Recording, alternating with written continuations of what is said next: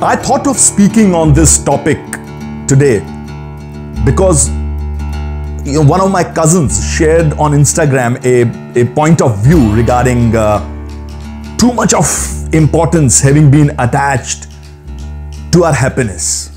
That we should always be happy, we should always remain happy, and what all should we do to remain happy all the time. The quote she shared on Instagram basically emphasized that it is quite normal not to be happy at times, as you have those low or sad moments. I basically want to amplify my thought process around that theme.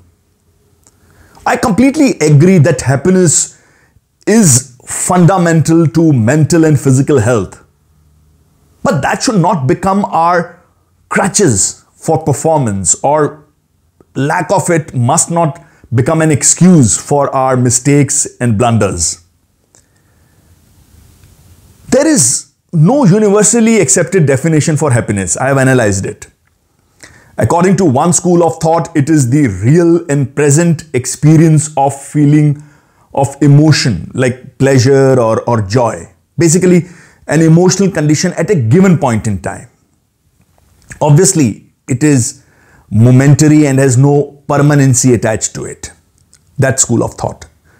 For example, Daniel Kahneman, an Israeli-American psychologist and economist, notable for his work on the psychology of judgment and decision making, as well as behavioral economics, for which he was even awarded the 2002 Nobel Memorial Prize in Economic Sciences, has defined happiness as what I experience here and now. Though later he did realize that happiness has a wider undertone and connotation.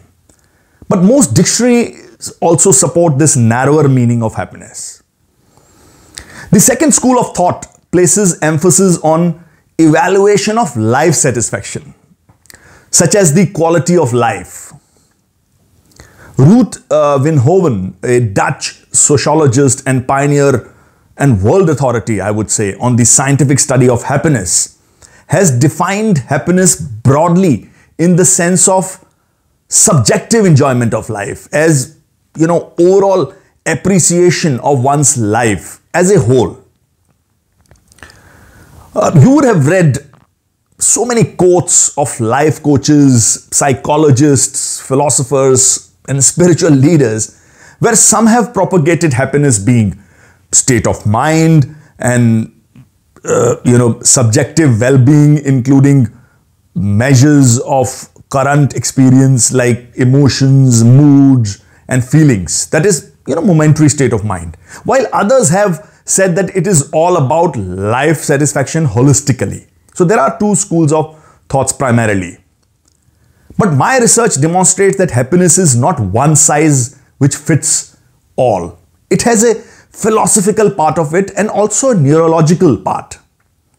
For some, happiness could be tiny activities of the day, like doing yoga in the morning, or feeding the birds, or doing gardening, or even having conversation with their potted plants in the garden, or having a couple of drinks in the evening.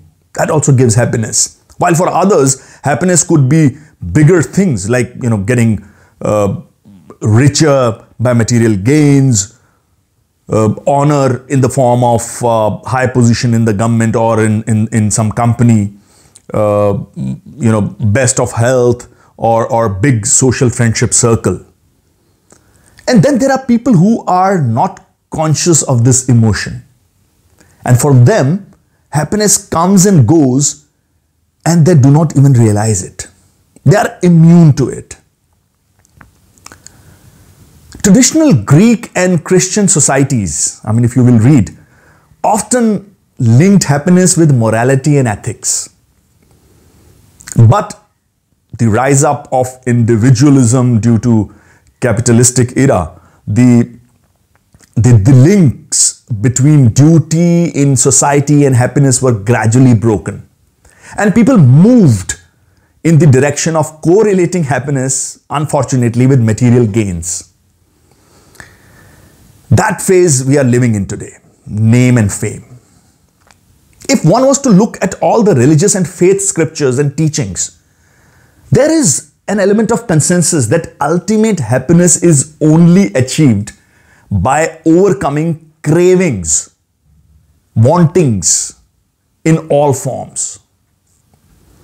But all that has to be considered in light of our brain mapping. The human brain has 4 major chemicals that impact our happiness. First is dopamine, a chemical which raises hope and pleasure-seeking emotion.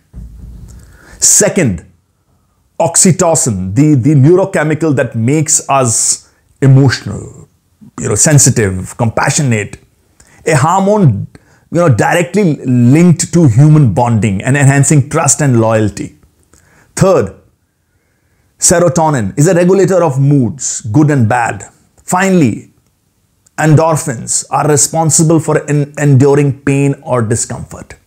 If one is able to balance the secretion of these chemicals by engaging in certain activities each day, not leaning on medicines, there is a high probability of attaining optimum levels of joy and happiness. Though it is a myth that one can attain perpetuity or durability in happiness, I agree to that fact. The one thing you can possibly ensure is controlling the high and erratic fluctuations of high and low emotions, moods, and feelings. That is possible, believe me.